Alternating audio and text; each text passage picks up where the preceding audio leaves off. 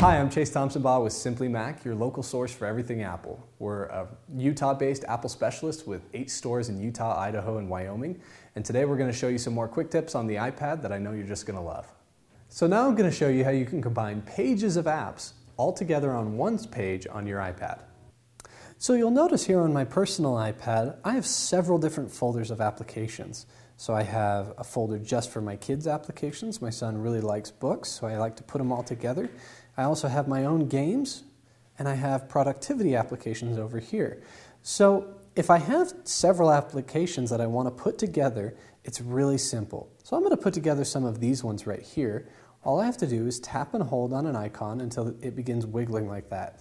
Now make sure you don't tap the X because it's thinking that you're going to try and delete that application, and that's not what we want to have happen. So I'm going to tap cancel, and I'm just going to tap and hold on the icon. It gets kind of bigger, and then I'm going to move it over on top of another one.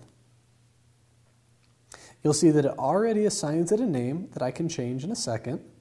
I'm going to go ahead and move some more in there. And even within the folder, I can go ahead and rearrange these as well.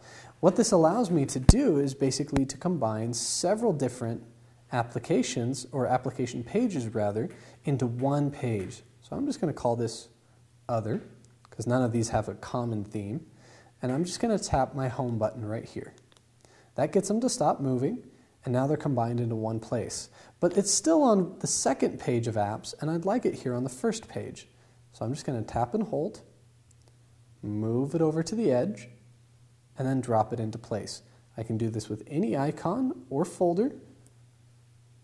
And now that they're all here, I don't have a second page of applications anymore. That's how you're going to combine them.